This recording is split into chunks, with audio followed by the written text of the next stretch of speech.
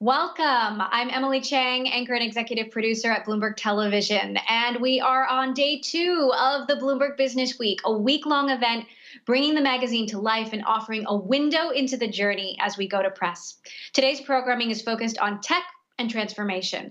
Amidst the pandemic, technology, of course, has expanded access to healthcare, food, exercise, entertainment, human connection, and has reshaped the way we work. We will be hearing from some of the top names in the industry about what's next. Before we get started, we've got a few housekeeping announcements.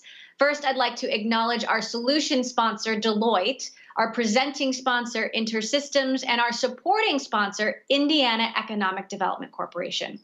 If you do experience any issues with your audio or your video quality, try to refresh your browser or use the chat box in the bottom right corner of your screen. We'll give you support there.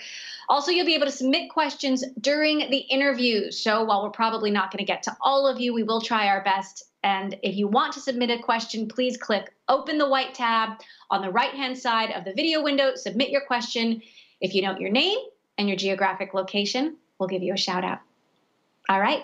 Let's get started. I want to welcome our first guest, Kevin Mayer, chairman of DAZN. Kevin, thank you so much for joining us.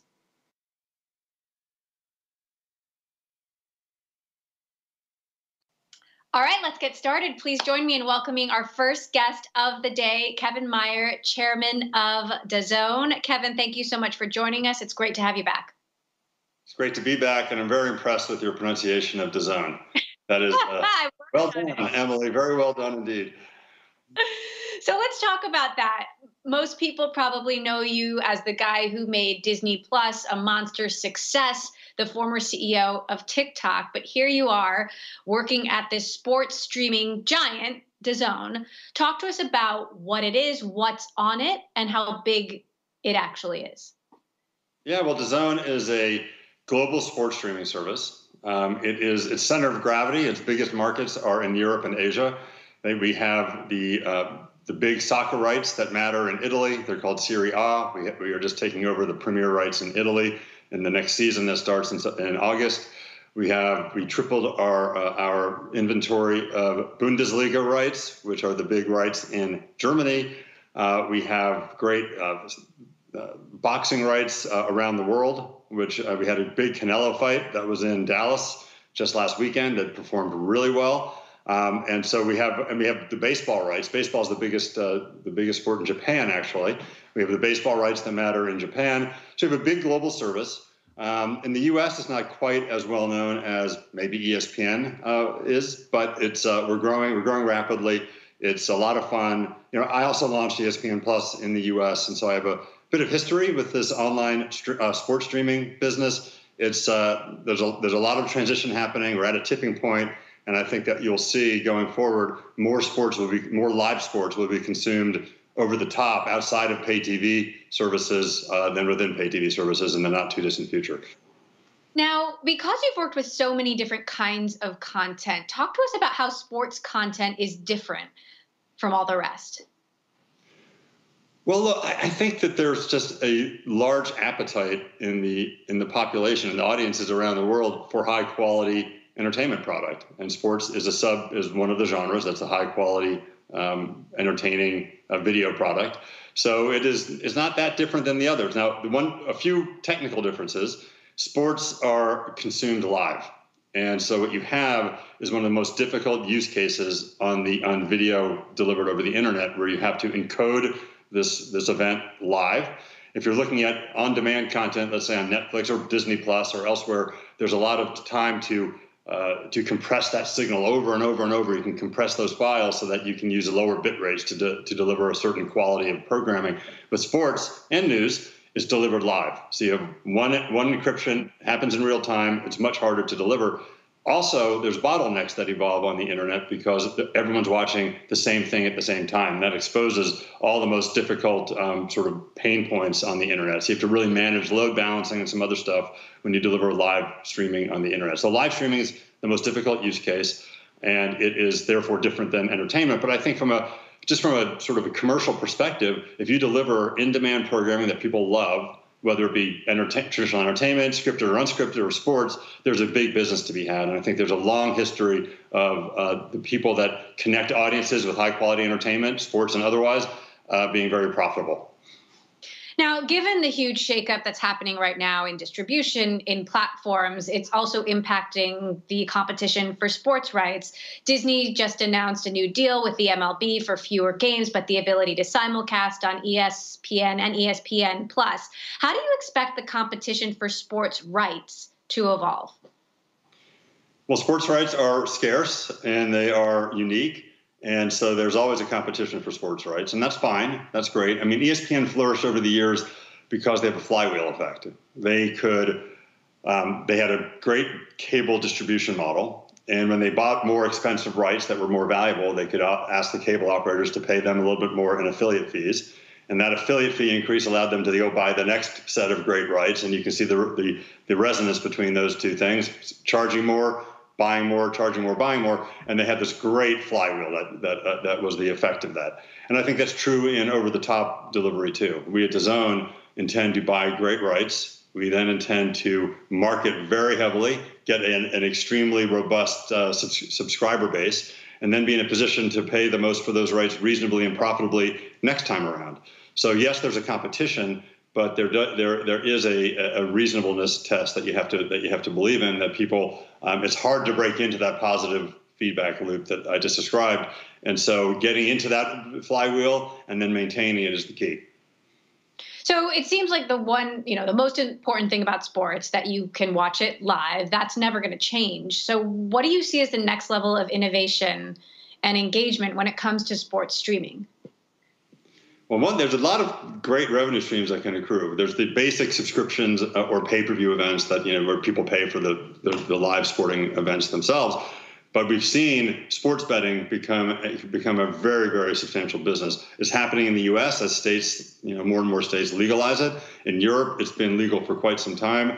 And in Asia, it's also legal, generally speaking. So I think if you can combine the sports viewing experience with betting, and betting doesn't just have to be who wins and loses the game. There's all sorts of betting moments that happen throughout the course of a game. Who's going to score the next goal? What's the, all sorts of different parameters that you can think of that people can bet on live. So having sports betting attached to the live streaming rights on platforms which are inherently interactive. DAZN is delivered over the top on interactive platforms, so you can place bets, you can talk to your friends. You can have an ongoing dialogue. Hey, I'm doing better than you are, and you can kind of escalate this whole betting process or fantasy sports process around the live streaming. So I think that's an area that not only DAZN but others are getting into that will enhance the economics of sports. Generally speaking, you can sell merchandise. There really is no shortage of ancillary revenue streams that can go along with the actual just sports streaming sale that I think will grow the marketplace pretty dramatically in the coming years. Now, at the same time, obviously live sports are the key, but there's so many different ways to watch content in general. And I suppose sports is a little bit unique in that respect. But do you expect there to be consolidation in the streaming market? I mean, can we go on with this many options? It's wonderful to have choice, but it can also be confusing for consumers. Well, I think there's a lot of options that will be viable. If you're talking about who's going to dominate, have a dominant position in a global deployment of their service, like a Netflix or now a Disney Plus, maybe an HBO Max, certainly Amazon Prime and Apple TV Plus. I think there's only a handful of truly global, greater than 100 million subscriber base type of services that can exist. But that doesn't have to define success. Success, both financial and for consumers, can happen on a much more niche basis. If you can create a service that has 30, 40, 50 million global subscribers, that can be highly profitable and a great business. And I think there's a multiplicity of those that will exist over time. Some will serve certain audience segments. Some will serve certain types of genres of programming, sports or unscripted, or dramas that are focused on female audiences. Those are focused on male audiences. I think you'll see a lot of niches survive and thrive. Actually, they just won't be 300 million subscribers like Netflix is. So all the services you just mentioned, do you think, do all of those count in what you see as a future of big global services, or will some of those services not hit that milestone? Hard to say, frankly. I think that's going to be, I think the economics will probably call for 3 to 4 services that could be of that greater than 100 scale. That means 1 or 2 of them might not quite make it. I don't know which ones. Clearly, 3 of them have already done so. There's Amazon Prime, there's Netflix, and there's Disney Plus. There, whether or not HBO, Apple TV Plus, Paramount Plus, which of those can hit that that high threshold? We'll have to see. I think not all of them, probably. Disney just had a big subscriber miss on Disney Plus, though the goal is to get to up to 260 million by 2024. I mean, do you see these as sort of small blips in the road, or are you still long-term bullish? Well, I'm long-term bullish. I mean, they had a miss, but they're 104 million subscribers after 18 months or so after launch. It's pretty good.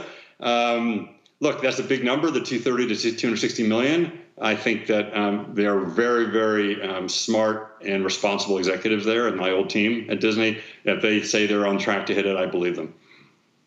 So clearly, you believe there are smaller services that can survive and make a lot of money, be big business. But do you see services out there that aren't going to survive at all? I mean, clearly there are, dozens of options that are, trying to certainly hit these big milestones or even medium milestones, but it just seems like too much.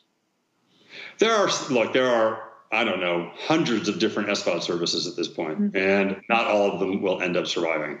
I think there'll be tiers of them. It'll be the top global tiers. Again, I think 3 to 4 of those will end up being in that big global bucket. I think there will be tens of services, in the tens that will be in the, 10 to 50 million subscriber base over the next several years. And then you might have a little more than that that's really small and very niche, but you're not going to have the hundreds and hundreds that we have today. There's always a shakeout in these markets. There's always a gold rush mentality, and it's great to try to serve consumers. I think diversity in voices and diversity in programming choices is a good thing, but they're not all going to survive. There's no chance that happens. And how much of it is really about, in terms of who survives, is it really about the distribution and the platform model? And how much of it is truly about the content? I mean, I had a guest on recently who said content is the new oil. That's good.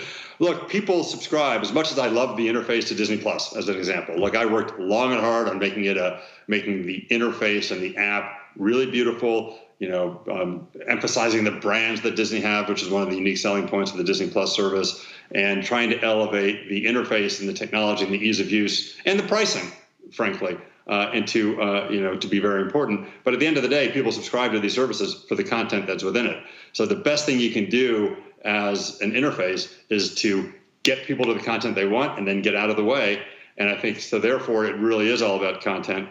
Ultimately, look, if you serve content up through a very poor interface, or you can't find the content you want, there's barriers in place. Some of these services aren't great in terms of the interface.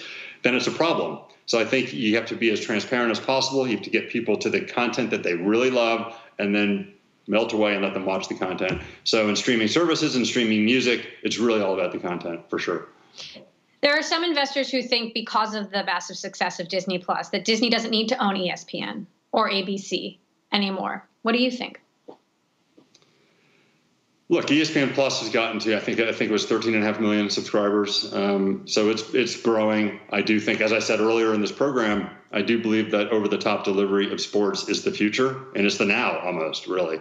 So I think that I think there's a good future for ESPN, either delivered through the declining pay TV universe, or moving from that into over the top. So it's a choice that the management there will have to make as to whether or not that, it's a very expensive endeavor. You could see Disney deciding to focus, hey, we're entertainment brands. We have those, Marvel Pixar, Star Wars, Disney. We have those brands that really matter in entertainment. ESPN is, of course, the biggest brand in sports. Whether or not you need to have that or is it nice to have, it's a decision that they'll have to wrestle with, I think. And I'm not sure where they'll come out on that. So paint the picture for me, let's say 5 years from now. I mean, obviously things are changing fast. How we watch stuff, whether it's sports or other forms of entertainment, how is it different in 5 years? Well, I think that we're already seeing that the multiplicity of different types of content that people love. I mean, I was at TikTok for a while, and that user-generated, AI-driven stream of these very short videos is really enticing. People are spending a lot of time on that. I know I am. I think the average, when I left anyway, was something like over 60 minutes a day for each user, and there were over 50 million daily users in the US, daily active users of TikTok. That takes up some time. Now it's on a phone, and it might be video time that might otherwise have gone to some other purpose, so maybe it's incremental. I think it probably mostly is, but that takes up time. Video games have become an enormously growing engagement modality. And I think that takes time away from, traditional entertainment and sports video viewing. And then there's, of course, this growing amount of that content too, the traditional video content. So I think, first of all, you can have a lot of contention for people's time and attention. And attention is the most valuable thing you can have in this economy and this ecosystem going forward. So I think that contention is going to be there, and it's going to be real. I think it's going to raise the bar for what the creative execution has to be. And one thing I said earlier about content being king and the interface not mattering that much, when you get to the short form video like TikTok offers, the interface and the technology matters even more than the content, I think, because that content, user generated, small little videos, it's, aside from it being put together in a way that is incredibly coincident with what I love and what you love when you watch it, if it wasn't put together in that really great way, you wouldn't find much value in those videos. So there, I think it's almost a balance between the video content itself and the way it's delivered, and more in balance. So I think there's a really substantial technology component there that's not quite as important in these other services. So I think there's going to be a real mix of how people spend their time. The device diversity will be huge. Again, I think short form snackables will be really a mobile phenomenon. Longer form will continue to be viewed on the best available screen, which is typically the television set. But I do think time and attention, that's going to be the coin of the realm in the future. Interesting. Now, you've also been busy SPACing. You did a SPAC with Beachbody and your work at Forest Road. I'm curious, though, because I know you're looking for another one. Is the SPAC honeymoon over? The SPAC honeymoon, it depends on how you define honeymoon. I mean, there's again, I'll use the word gold rush. The gold rush of people, piling into SPACs was ridiculous. There's been people that have probably, or teams that don't have as much reason to be in the SPAC market as maybe our team at Forest Road does, have been, maybe spoiling the market a little bit. So it's overwrought. A shakeout is a very healthy thing. I think there's too many SPACs chasing too few companies that deserve to be public, high-quality companies. So a shakeout will be quite healthy. And there is a shakeout happening now. It happened maybe a little sooner than most people thought, but the onslaught happened a lot faster and sooner than most people thought too. So I think that you'll see fewer, higher-quality SPACs actually in the marketplace going forward. I consider Forest Road Company, or FRX SPACs, to be very high quality. We have a great management team, operators in charge, which I think is really the way to go versus just finance background people. So I think we have a good team. I think the first deal that we did with Beachbody is great. I think we're being swept up a little bit in the overall asset class being punished somewhat for this oversupply. And I think when this shakes out, real companies like Beachbody, with over $1 billion of revenue, profitable, growing in strong double-digit growth for the foreseeable future, I think those companies will end up, being treated like a normal public company will, and will have a stock price that reflects the actual prospects of the company versus being tied into the SPAC marketplace, which is, of course, now being punished somewhat. It'll shake out. I think the future of SPACs is another financial instrument, is going to be a long and healthy one, healthier than it has been in the last year, I think. So talk to us about your process. How many companies have you been looking at? How do you vet them? Clearly, you haven't found the next one yet. And do you think you can? Oh, yeah, we can. We have a lot of inbound interest for us to take companies public. We vetted tens of companies, 30 or 40 companies already by now for the second SPAC. The first SPAC was, we de-SPAC'd, we found a merger candidate faster than normal. I think one of the fastest de-SPACs on record. We went public last year, November 30th with the first SPAC, and we announced February 10th of this year. Very, very fast. This one isn't as fast, which is fine. I have no problem with that at all. You have 2 years to find a merger partner, so we're nowhere close to that. It's just a couple months in, and we have some great candidates. We're being ultra choosy right now, which we can afford to be, I guess. I don't want to sound arrogant. That's but we have a pick of a lot of great companies, and so we're taking our time and we're choosing right. So I would say that it's not a lack of candidates. It's we want to get the right fit, and the team at Forest Road brings a certain set of expertise and a certain set of capabilities, which benefits certain companies more than others. Beachbody was a great example of one that we really connected with in the right way. We're going to find the right candidate now. So we're in good shape. We're not worried. It's going to be great. Well, that leads me to my next question, because I was curious, is the biggest challenge finding the right company or beating the competition? Because there's private equities, there's all different kinds of strategic investors also out there looking for their one, right? Yes, it's a good point. And it depends on what you bring to the party. I would say that with Beachbody, we were brought in by the team who was already in a process of trying to get a SPAC, the right SPAC sponsor, and they reached out to us when we went public and said you'd be the greatest team for us. And there were great teams for other. We're probably not the best team to do certain biotech type of de-SPACs. It wouldn't be our background. But if you're trying to get a consumer connection, if you're branded, if you have a media component, if you're in the middle of a disruption that happens at the intersection of content, commerce, and tech, that type of thing, we're a great team for you. So it really depends on what they're looking for. And by the way, if a company is looking for private equity, that's probably a different company than is looking for a SPAC, because a SPAC is a way to IPO. So we talk to companies that deserve to be and want to be public companies, whereas the private equity guys are continuing to invest, and the venture capitalists are continuing to invest in companies that want to stay private for now. So there's definitely a bifurcation there, that we're talking to different assets than the private equity guys. But among the different ways to go public, one of the competitions we have is that a company can go public a regular way IPO, they can do a SPAC, and they can do a direct listing.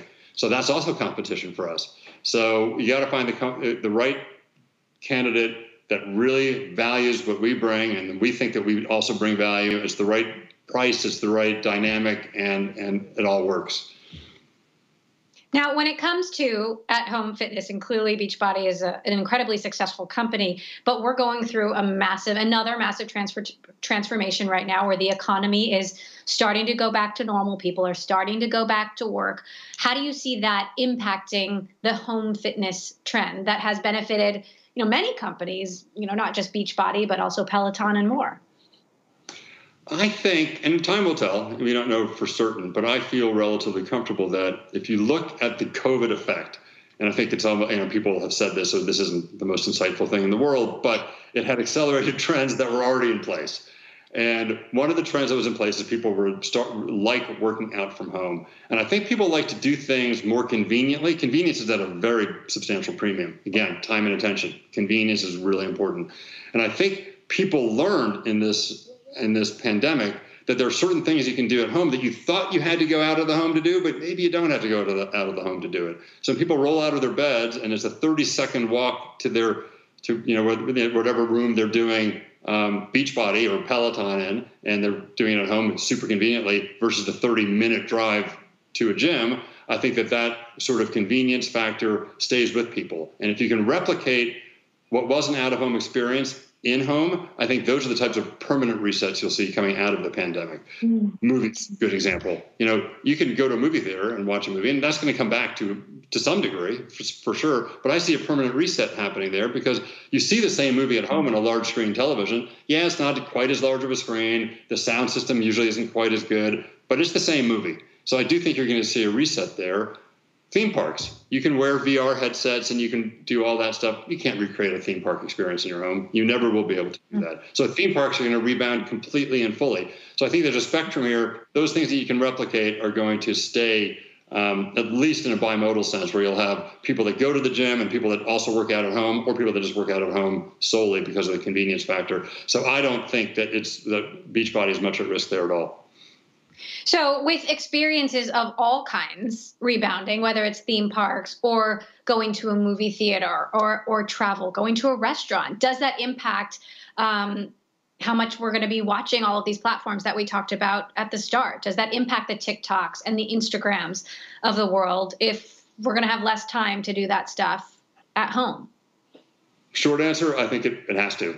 There is going to be some impact. I mean, at home, there was much more time that you could devote to entertainment purposes and to screens and to all that stuff. I think that will decrease somewhat. I'm not sure if it'll impact the business model substantially, frankly, because there's such growth inherent in some of the platforms you just mentioned.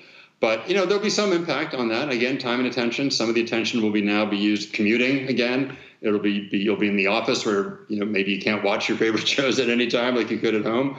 And, but then again, if you're commuting and you're on a train and you can watch TikTok on a phone, maybe that's an enhancer to that. I mean, let's look at Quibi. Quibi would have benefited dramatically from a continued commute and a continued out-of-home lifestyle. So maybe some of the more mobile-centric services will actually benefit from the end of the pandemic. I think some of the ones that really are in-home experiences will suffer somewhat. Do you think Quibi just came out at a bad time? I mean, there was a thought that maybe it came out at the right time because we were all trapped inside. But do you think a model like that could work in some way, or was that just not the right way? Well, look, I think Quibi, there's no one more energetic and more committed and more just unstoppable than Jeffrey Katzenberg. He's an incredible force of nature. And if he couldn't make it work, it can't work. I will say that 100%. But look, it did. Its premise was that you could take these long-form, very highly produced stories and put them into bite-sized, reasonable, create, like Dickens did, a little chapter at a time, and then it creates a whole novel. And that could have maybe worked if people were out and about and 5-minute snippets of a longer-form story, something that was appealing to them. So I think they were harmed by that. I think that they didn't benefit from the at-home moment at all. Because they weren't intended to be viewed on a television screen, and that's where people view Netflix and Disney Plus. That's where that's really viewed. So they didn't benefit from that. And I also think there's probably a bit of a mismatch. I don't know that people really want to consume this high production value content that is at its very core pretty long form, because it's a story arc that goes on and on and on. I don't know if a phone is the right way to do that. In India, it is. There are certain markets where that actually makes a lot of sense. In the developed Western markets in the U.S., probably a mismatch of content type to device also. But either way, you think there is a shakeup coming. There's no question that the world going back to normal means things are going to change, whether it's a lull for some of these platforms or not. Yeah, I think it's inevitable that there will be an impact in terms of time spent in front of screens. And this mix of screens, as I described, will likely shift. There's just a massive time spent in front of television screens during the pandemic. Some of that will now bleed towards mobile, and that will favor platforms like Instagram, TikTok, and others, I think. All right, Kevin, that was very comprehensive. Thank you so much for taking the time to join us. Kevin Meyer, chairman of DAZN, and so many other things. Wonderful to have you. Appreciate you taking the time. Always a pleasure. Thank you.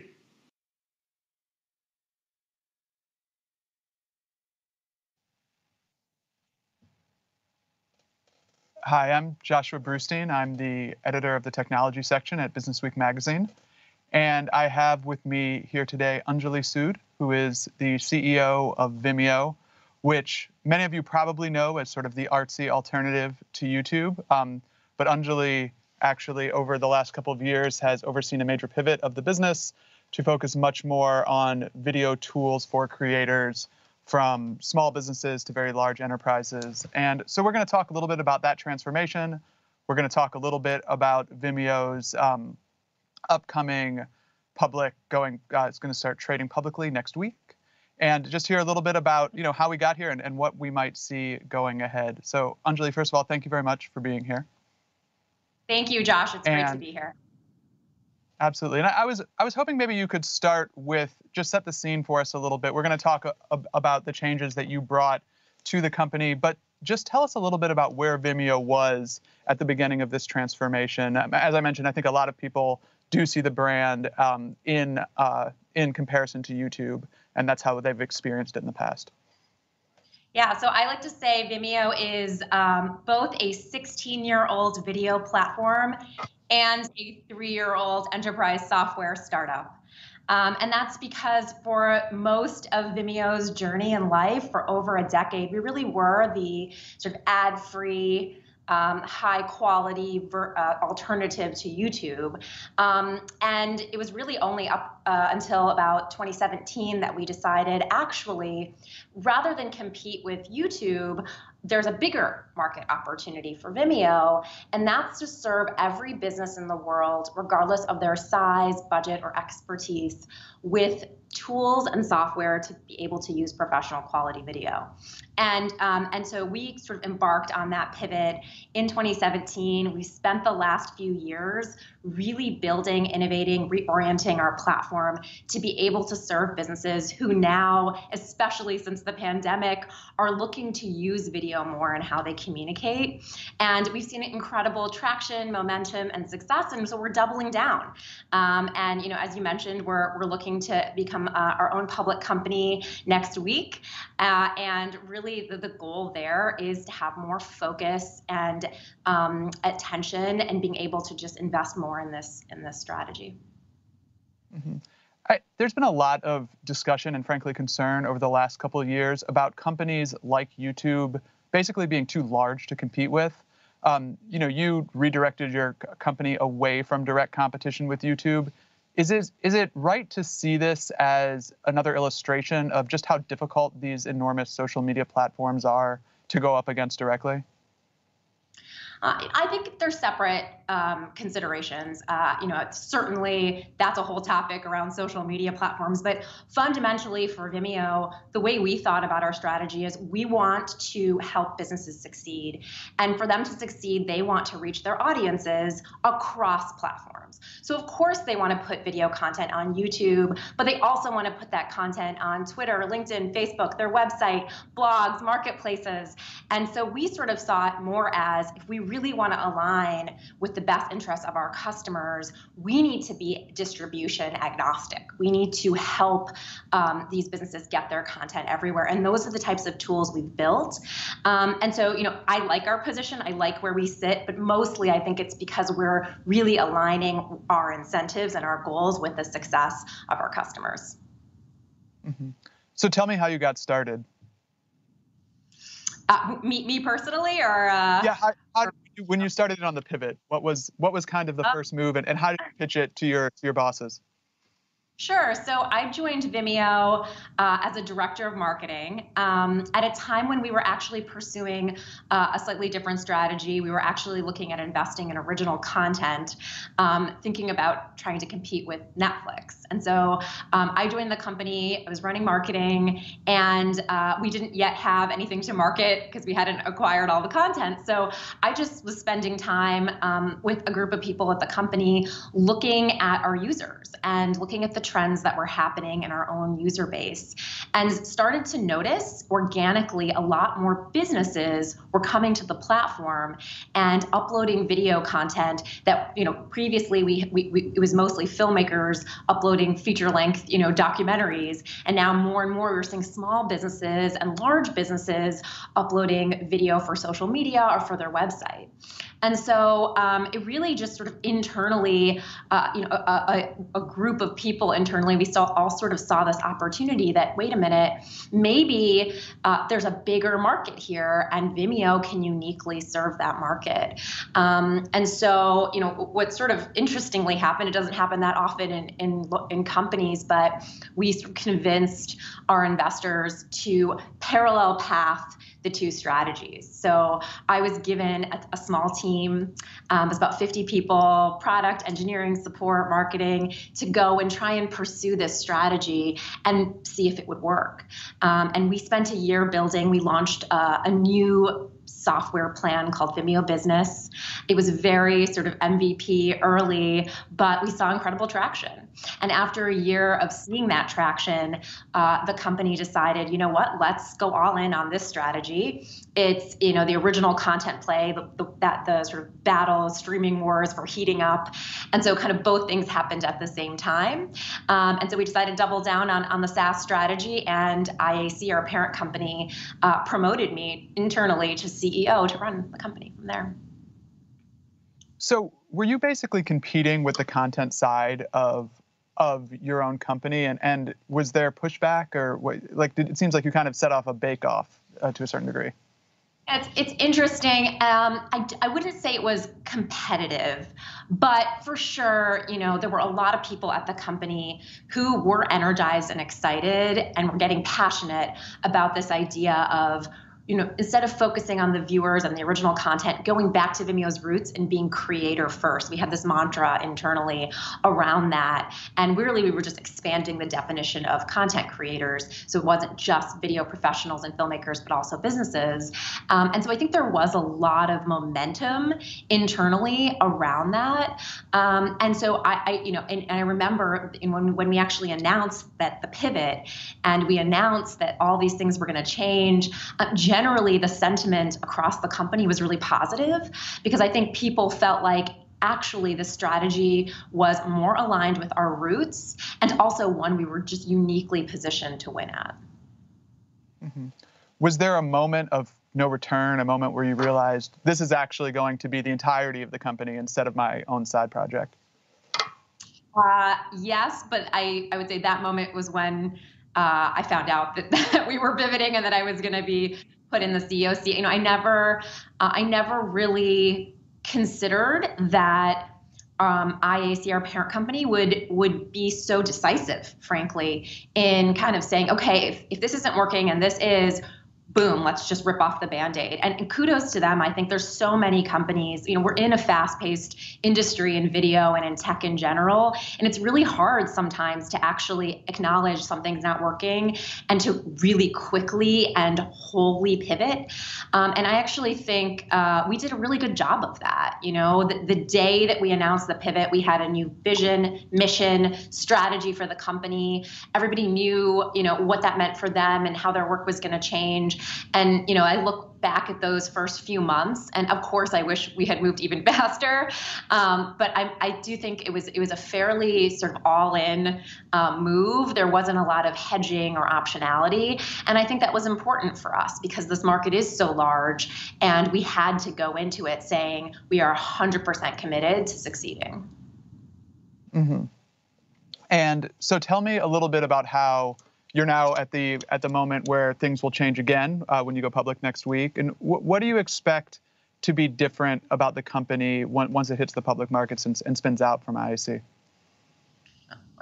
Fundamentally, in terms of what we're building, our mission, and how we're operating, really nothing should change. As I said, we're just doubling down. That being said, there are a couple things I think about. In particular, you know, just making sure that as a public company, we stay long-term focused. I think about this market in terms of decades, not years. And, you know, once you go public, you suddenly have a stock price that's, and you know, you have quarterly earnings, and you have movement and sort of noise every day. And so, you know, I think it is an important thing for us as a company. It's my job to make sure that we do stay focused on the long term, and that that's something that our employees are encouraged and set up to think about, and also with investors externally and with our board. You know, this is, as I said, it's a large market. We think $70 billion market for every business in the world to use video, and we have just a teeny tiny sliver of that today. So it really is important that when we think about the investments, when we make decisions, we have that long-term lens. So that's one. The other one I'd say is Vimeo's always been scrappy. Even as we've scaled, we've acted like a startup in our culture and our ethos. And I think that's something really important, that, you know, as you grow, you get more layers, you get potential bureaucracy. And we're raising, you know, we've raised capital. We're going public to speed up, not to slow down. And so there is a lot there that I think about, my team thinks about, in how we operationalize and work internally, sort of this real desire to stay scrappy. Mm-hmm. So you came up within IAC, and now you're spinning out. what changes with that relationship? I mean, I know they have the building. I don't know if are you moving out of home? Are you moving out of your house or? I think at some point, but that's all stuff we're figuring out.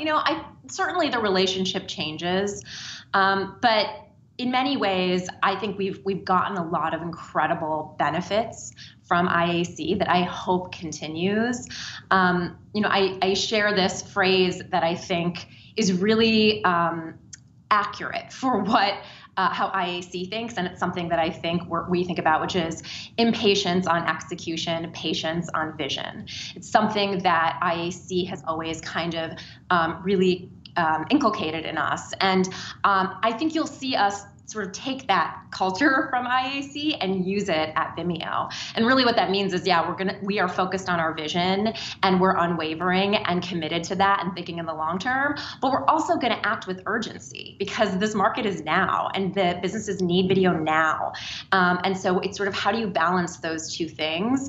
And I think we've done it well over the last few years with IAC's support. And so that's something that I think will continue for sure. Mm-hmm. Tell me a little bit about who your customers are. I know you have a large amount of customers, some of whom are premium and some of whom are not paying and just using the service for free. Can you just talk a little bit about what that looks like now and how that might change over time?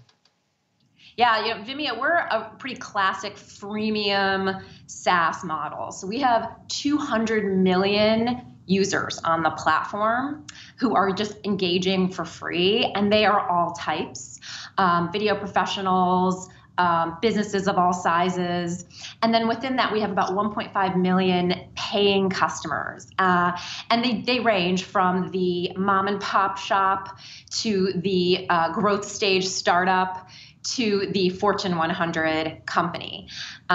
We've shared that, in the last few quarters, our enterprise business, large organizations using video, that business is really exploding. Our enterprise revenue is up 100% year on year for the last few quarters. And we're seeing companies like Starbucks, Amazon, Rite Aid, Deloitte, New York Times, all sort of using video now in ways that they weren't before. So I think increasingly that sort of, if you look at our user base, we continue to sort of increasingly grow the percentage of businesses on the platform. And then if you look at the sizes and the sort of sophistication level, it's very broad.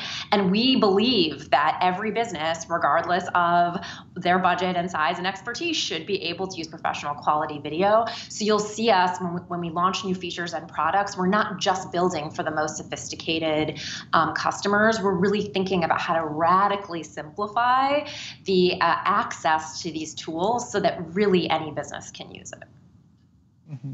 What are the ways that that businesses are using videos in changing ways? Are they making just more like video kind of commercial and consumer communication? Is this for internal communications, or kind of where's that growing the most? So we're seeing video and Vimeo being used in really two different ways. One is using video to communicate externally with your customers. And there it's really, every business that has a website or social media account or marketplace listing wants to use video the same way that they've been using image and text, because video is more engaging, you can get higher clicks, it's prioritized more in social feeds. And if you actually look, for most businesses, it's hard to create like professionally produced, branded, 15-second videos for Instagram. You want to do that several times a week. And it doesn't, historically, the only way to do that would be you'd have to hire a crew and spend tens of thousands of dollars on a budget. And so we've boiled all of that down into a simple mobile app called Vimeo Create. It helps any business create content in a matter of minutes that's professionally produced, and that they can edit and then distribute. And so that's one, I would say, very key example of what we see businesses do. We also see businesses doing things like live streaming events. Obviously, since the pandemic, that's been really important. And then there's the internal, using video to communicate internally with your stakeholders, with your employees. We see a lot of demand for that. People are using Vimeo to securely live stream their town halls, their company town halls. They're using Vimeo to train and onboard employees. Amazon is using us for their customer support team, for customer education videos.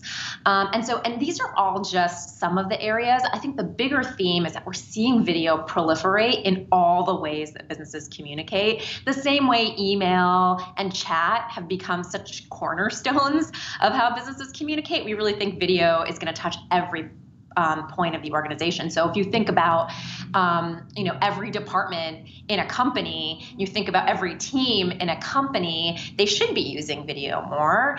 And you'll see us expand our tool set and our use cases pretty substantially this year to better serve more of these teams and departments. Mm-hmm. Tell me a little bit about how you have experienced the change in media consumption habits during the pandemic, how that's affected your business, and which things you think are here to stay, and which things might kind of revert back to normal as people re-enter their offices and go back to whatever normal life will look like. I think I would say overall, I think the pandemic has changed behavior fundamentally. We are all now used to, being in front of the camera, both the sort of the talent and the creator. And I think all of our expectations for engaging, professional, real-time, visual content, that's not going to go away. And I think we see it in our business. We see that the demand from the pandemic, it has really sort of, it's sort of settling at a clear, elevated new normal. And that's across every type of customer that we see. But I think in terms of, I'll give you some of the examples, we provide the capability for anyone to actually build their own Netflix, basically their own digital video channel, and charge what they want. And obviously since the pandemic, we've seen fitness studios and gyms use us. We've seen performing arts organizations use us because they were in lockdown to be able to still get their content out to their user base. And so many of them have actually dramatically expanded their customer base because now they're not confined to a physical location. And when we talk to them, of course, they're excited to open their studios back up and to perform live again, but they're not gonna sort of stop live streaming. They're not gonna stop streaming that content to all the other people out there who didn't previously have access to it. So I think video will be an and, it's not an or. You'll see a lot more hybrid use of in-person as well as video. And ultimately, I think this is a very, very good thing for businesses. It basically opens up a whole nother revenue stream and model for them, which is good, I think, for the economy as well.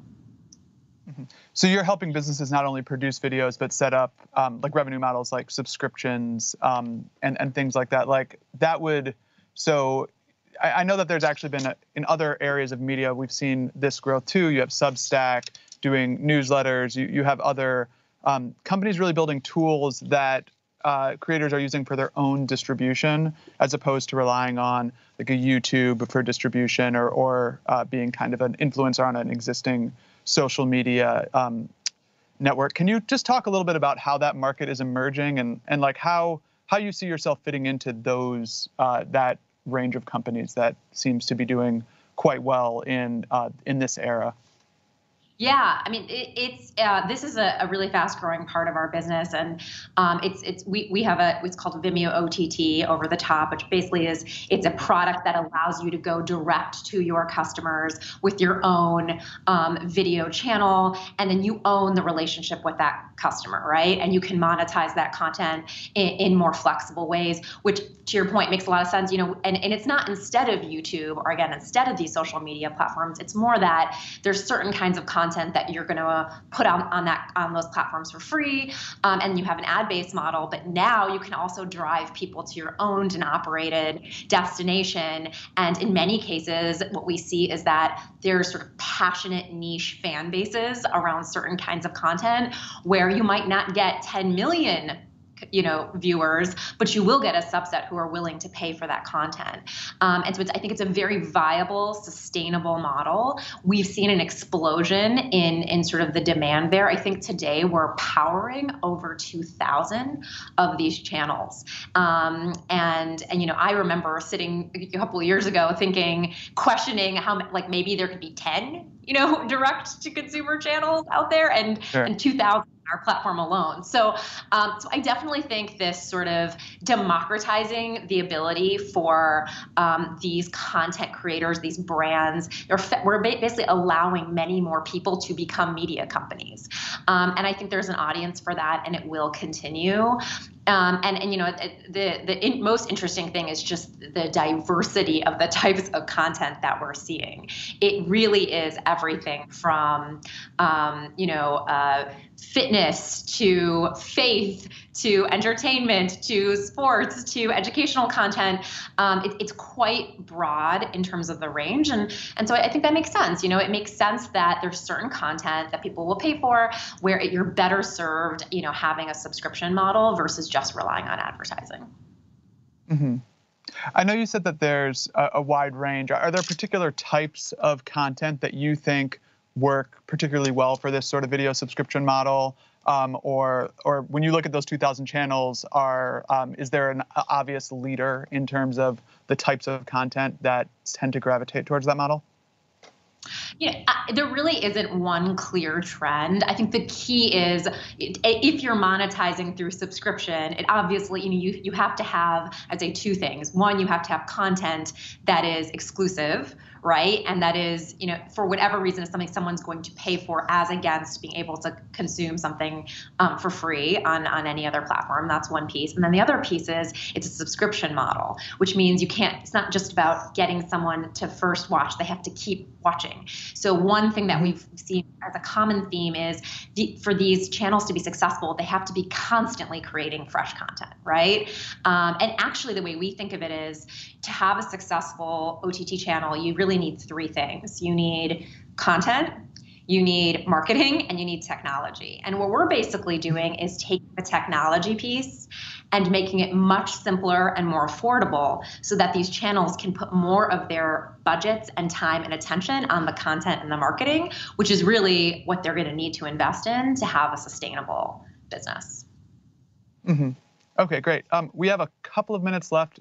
And I want to ask a question from the audience, which is, how is Vimeo attracting new customers in developing countries and rural areas? And specifically, what's your strategy in relation to developing countries? So we think that international expansion is a huge opportunity for Vimeo. We are actually more global today than not. The majority of our users are outside the US, and they are distributed all over the world. And so we are doing quite a bit to invest here, looking at our product, how to better localize that product, looking at our marketing, how to better reach customers and make them aware of our offering outside the US. And then our sales force. We've historically had our sales force very US based. We've opened up offices now and footprints in places like the UK, in Asia. You'll see us look at Latin America. So you will see us really kind of expand there. And ultimately, we believe that the power of video is global and universal. The needs of businesses, are fundamentally the same. We want to connect, we want to communicate, we want to grow our businesses. And so it's absolutely a big opportunity for us, and one you'll see Vimeo investing in significantly this year. Great. That makes a lot of sense. Well, I think we're about all out of time, but Anjali, thanks again for coming. I've been talking with Anjali Sood, the CEO of Vimeo, and thank you all for listening. And they will, again, begin trading publicly was next Tuesday, or? Yep, next Tuesday, the 25th. Okay, great. Well, thanks again for your time, and hopefully we'll get to talk again soon. Thanks, Josh.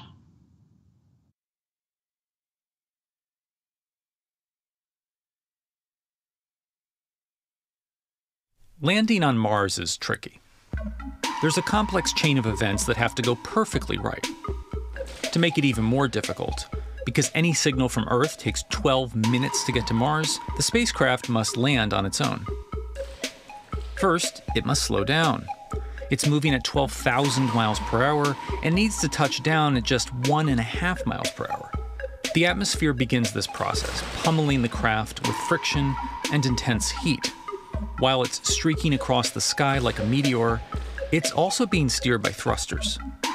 It's now slowed down from hypersonic to supersonic, almost twice the speed of sound.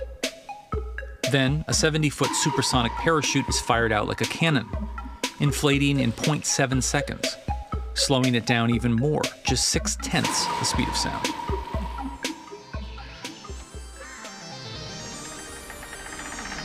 The heat shield that has protected it until now is jettisoned, giving the ship a view of the Martian surface. The spacecraft begins assessing the landscape for a safe place to land, using a new navigation system called Terrain Relative Navigation. It compares what it's seen to a database of imagery taken by Mars orbiters to determine where it is and where it should go. Still going 160 miles per hour, the parachute has done all it can, so it ejects it. The spacecraft then lights up its engines and begins steering to a spot that it has deemed safe.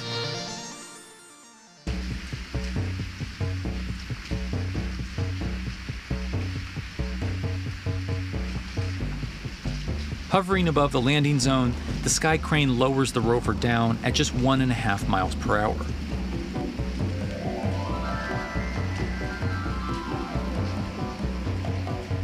Touchdown. Confirmed. Perseverance safely on the surface of Mars, ready to begin seeking the sands of past life. Having successfully deposited the rover, the remaining portion of the ship flies off to a safe distance. Finally, we've landed on Mars.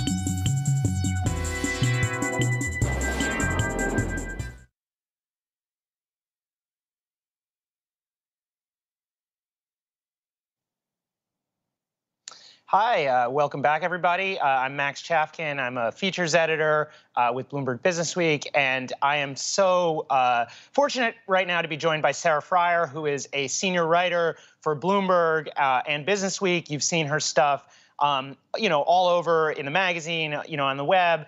She covered Facebook for, I think, Sarah, what is it, more than a decade? How long did you cover Almost Facebook? a decade. Almost a decade, like 8 years. You're right. So, she basically knows more about Facebook than anybody I know.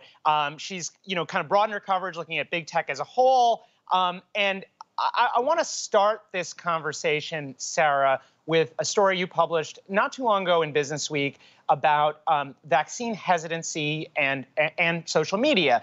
Obviously here in the U.S., we've seen this amazing vaccine rollout. On the other hand, the hesitancy rates are kind of remarkably high, and the story argues that Facebook and in particular Instagram, which of course you have an expertise in, having written a wonderful book on Instagram, No Filter, that this is the perfect platform for the anti-vax movement. Why is that? Like, why has Instagram in particular been such a sort of hit in the anti-vax world? Well, I think that the way that our media ecosystem is evolving, people are following their own personalized form of media, and Facebook and Instagram fuel that. They say, oh, if you're into alternative medicine, if you're into wellness, if you're into green diets, maybe you'd also be into this kind of health information. And then they feed people down this rabbit hole where they end up getting expertise, but it's bad expertise. It's from people who are not doctors, from people who are purporting to be doctors.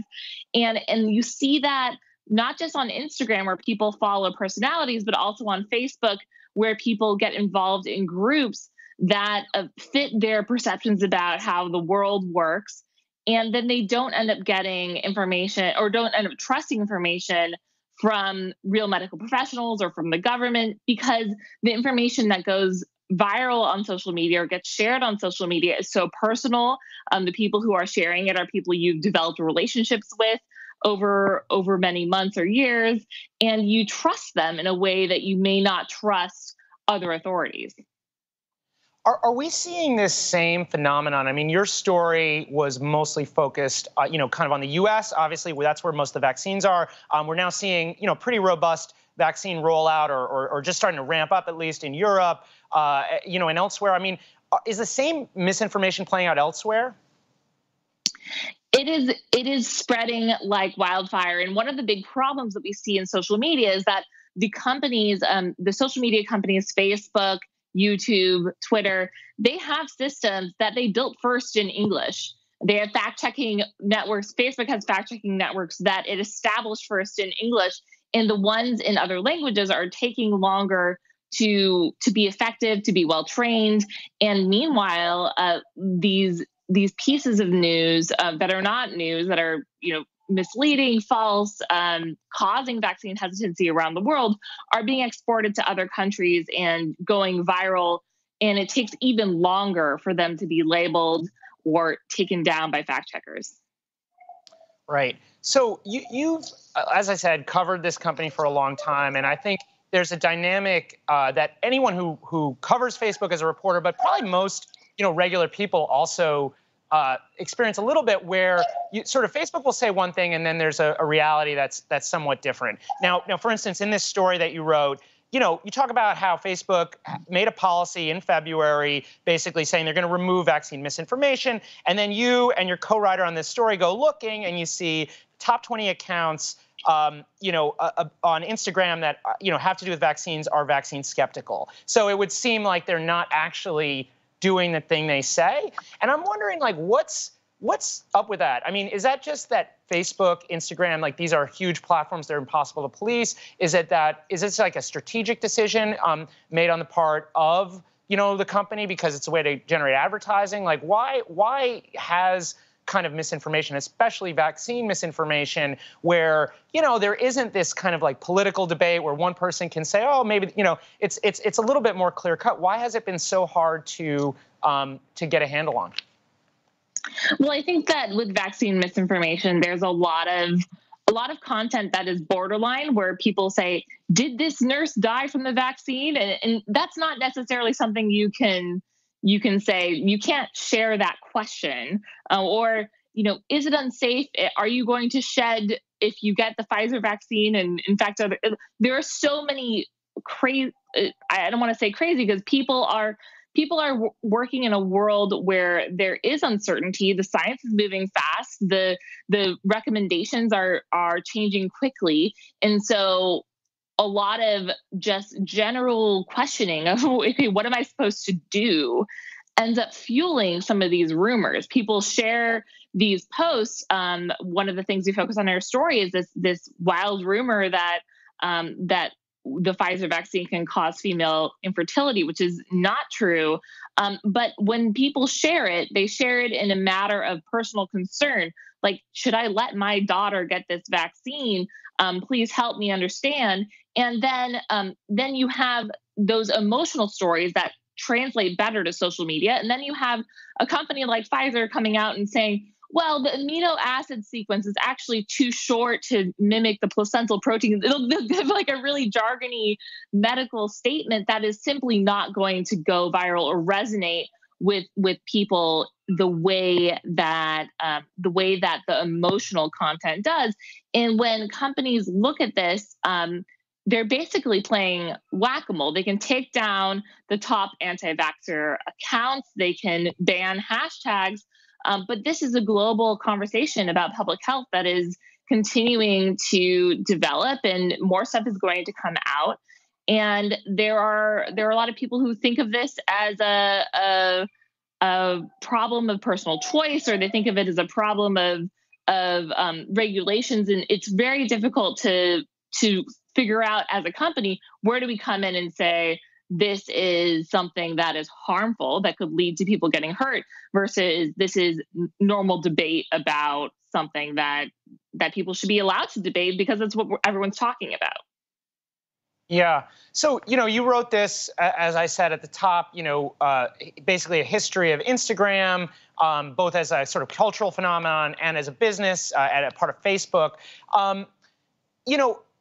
To what extent right now are Facebook and Instagram, different? I feel like we're having this conversation kind of about vaccines and Instagram. It's almost identical, or not identical, but it's quite similar to the conversation we were having whatever, 4 or 5 years ago about Facebook and other types of misinformation. How separate are Facebook and Instagram at the moment? And what has Facebook done to sort of, bring them together? Well, Instagram lacks the virality of Facebook because there is no resharing. Content, the way I put it, is content doesn't go viral. People get famous. So that's one way to think about Instagram. It's like you have really influential accounts versus really influential pieces that get shared and shared and shared over and over. That might make it harder to police. The other thing that might make Instagram harder to police is that it's image-based. It's much harder using a machine learning algorithm to detect the text in a meme than it is to detect plain text in a post.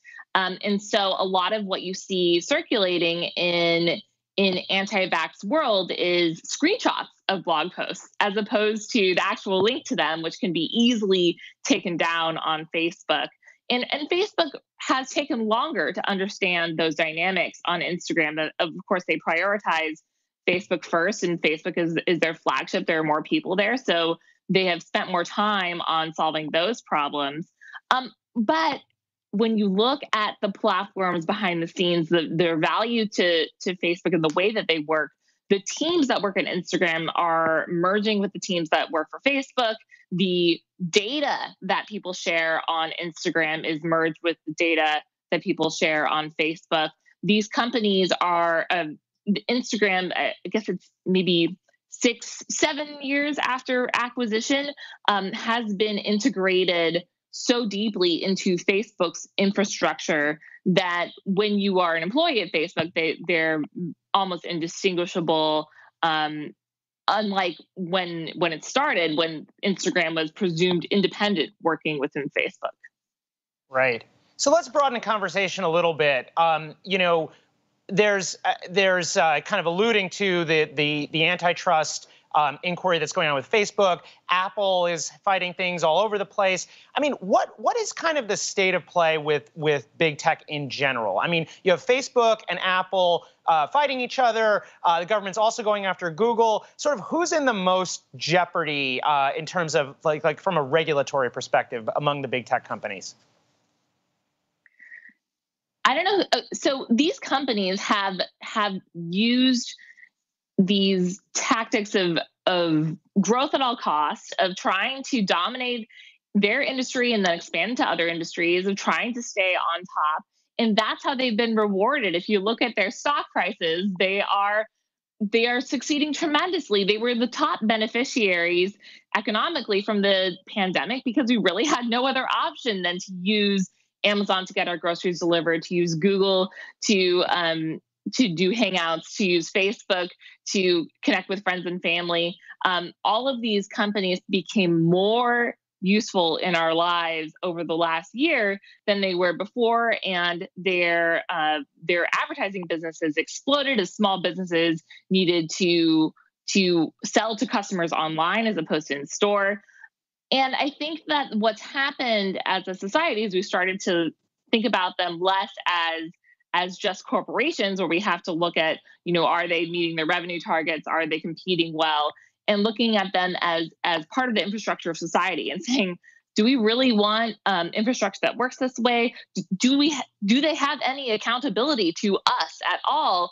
Or is it just to their shareholders? And what does it mean for our economy to be so reliant on these companies? You saw Apple this week is facing a legal battle with Epic, and generally a lot of concern from app developers for paying the 30% that they have to pay for the App Store and the 30% that they have to pay for Google Play Store. So I think that in terms of vulnerability, I think they all are. I think Google is already facing an antitrust lawsuit from the DOJ. Facebook is facing one from the Federal Trade Commission. We are seeing challenges getting built for the other companies as we speak. And so I think that we are heading into this era of reckoning for these companies from a consumer standpoint. But at the same time, consumers love them more than ever because of necessity. They really just don't have a lot of other choice. Sure. All right. We have we're only about a minute left, but I've got a question here, so maybe we can answer this pretty quickly. But one of our viewers is asking, what form or style of social media, Twitter, Instagram, TikTok, will have more attraction adoption going forward? Okay. So that's kind of hard to predict the future, but I'm kind of curious. Like, do you think we talked about we saw TikTok?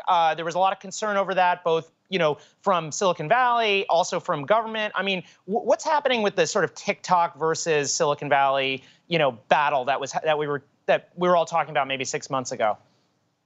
So in the beginning of this conversation, I talked about how social media companies have focused on prioritizing content for what we want to consume. And when it comes to the future of social media, TikTok really embodies that. You don't have to do anything on TikTok. You don't really have to follow people. You don't really have to engage with your friends. You simply have to sit back and consume. And I think the way that we engage with social media and the way we engage with all of tech is going to become even less hands-on. It's going to become even more of a place where we are simply catered to by whatever the companies want us to see, which is going to prime us to be consumers of misinformation or consumers of whatever is algorithmically attuned to increase our engagement. So that's where I think social media is heading. I think TikTok, after the Trump administration's end, I don't think that there has been as much government pressure on them. I think there are bigger problems to deal with right now. And I think that what we will see is some new emergence of companies that try to solve social media a different way, but I think it's going to be very difficult. I think Clubhouse, for instance, is not going to make as much sense post-pandemic when we can all go back to conferences and dinners and spend our evenings other ways. Well, on that happy note, I just want to thank Sarah Friar for joining us.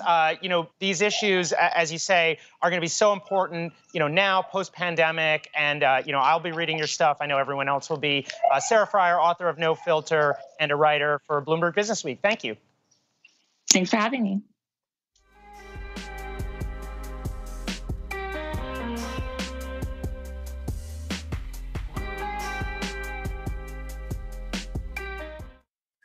When I think about the intersection between technology and transformation, I cannot think of a better topic to explore than trustworthy and ethical tech. Hi, I'm Kwesi Mitchell. I'm the Chief Purpose Officer for Deloitte, and I'm joined with my colleague and good friend, Bina Aminoff. Bina is the Executive Director for Deloitte's AI Institute and also leads our trustworthy and ethical tech practice. Bina, it's a pleasure being here with you today. Thank you, Kwesi. It's an honor to join you on this session today and exchange ideas around ethical technology, a topic that I'm very passionate about and that is growing in importance in the society that we live in today. When it comes to the concept of teamwork, being a champion of ethical technology is a job for all of us in our personal lives, in our jobs, as consumers, parents, and everything that we do with technology. So I truly believe that technology enables us to make the world a better place. I'm a technologist by training, as you know, Kwesi, and I think technology can really drive to a more productive and prosperous society, but it can reach its full impact only when it's used and applied in an ethical way. And I believe the technologists who are designing, building, and scaling it have to be aware not only of the value creation of technology, but also about the negative consequences of it and mitigating it. Kwesi, how do you think about the impact technology has on our lives? Well, it's interesting because technology is ubiquitous. I can't imagine going or operating throughout the course of the day without technology in some form or fashion. And as you just mentioned, there are consequences, frequently unintended, just due to the rapid nature of which technology is evolving. And there are so many different examples of this, whether we think about baked-in biases that occur, whether intentional or not, when so many designers, makers of technology are creating new tools that enhance our lives on a daily basis. Or conversely, if you think about the aspects of trying to spend time with your family without technology and just the absence of connection that occurs. So Bina, when you think about trust and how trust impacts or impedes the development and advancement of technology, what are your thoughts and what can we do about it? Yes, that's such a great question. The first step is awareness. Awareness sets the stage for organizations to consider the implications, the ethical implications of its use of technology, right? New emerging technologies are always on the horizon. Therefore, issues of trust and ethics are not really going to manifest in just one single way. Educating employees and adopting ethical technology practice is going to help organizations stay ahead of the curve as emerging technologies come at us faster than ever before. As an example, Deloitte has established standards and codes of conduct around technology and its use. And as a real example, when the pandemic hit us, we were able to switch to remote work very quickly, almost overnight, due to this code of conduct that we have within our organization. So our commitment to enabling a tech-savvy workforce underscores that ethics is not just about compliance. Ethics is informed decision-making and often debate and discussion. So our future is filled with promising emerging technologies, but really it needs to be grounded in ethics and everything that we do with technology. Bina, those comments resonate with me because that debate that you mentioned just a moment ago and the conversations that must take place such that we can create a workforce that is both technically savvy and ethically savvy from the standpoint of applications of technology is just critical. It's a journey that we're on at Deloitte, and it's also a journey that we welcome other organizations to join us upon in the future. So it's been a pleasure talking to you, and thank you so much for your time today, Bina. Thank you, Kwesi.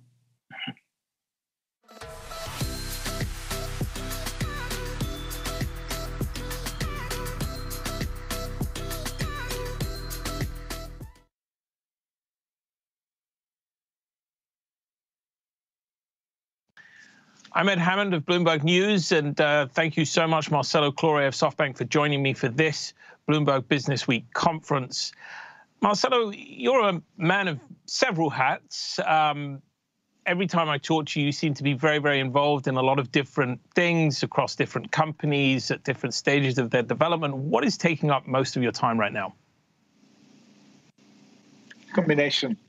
First is we're living potentially in some of the most exciting times as it relates to tech disruption and equity investing or growth equity investing. So at the speed that SoftBank is investing, we always have a lot of different things going on. Also, WeWork is an important part. I took over WeWork. It's going to be close to 1.5 years. So we've been undergoing a massive transformation at WeWork. The launch of our Latin American fund, I always had a hypothesis that it was going to be Latin Americans' time. So we've been doing a bit of that. Launching the Miami initiative, which is, I think Miami's on fire. And like anything else, it requires capital, requires support. So I've been spending some time in Miami. And then we have a lot of different investing companies, a lot of operating companies. We have satellite companies, we have energy businesses, we have robotics businesses. And also, you got to add that we're investing about $1 billion a week as SoftBank. So there's always exciting things going on in the field that we operate. Let's just start with SoftBank. Results have obviously just come out from the company. Somewhat disappointing for investors who I guess expected more buybacks. But talk to me longer term. What are the opportunities that you guys are seeing in the market? We know you had a fantastic pandemic. SoftBank invested very well very early in the pandemic and saw huge returns because of that. Now, as we shift into what appears to be this sort of next chapter of returning to normal, I wonder where you see the ability to capture that same kind of growth. And first is, I think SoftBank results were our best results so far.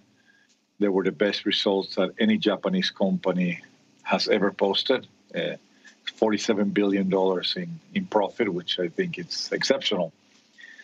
Nothing has really changed. We've been saying the same thing for the last 3 years. We've been saying that we're in the middle, undergoing probably one of the most important revolutions in human mankind. You're you're starting to see that pretty much every single industry vertical as we know it is going to be different. 5 years from now, it's going to be massively disrupted. So we're looking for those companies that are the innovators, the disruptors, the ones that are changing industries, and those that are basically, I would say, redefining the way we live, the way we work, the way we play. And when you invest in those companies, you really don't care about short-term results, right? We're not one of those companies that are looking, hey, can we buy something cheap that we can 2x in a year or two? That's not our style.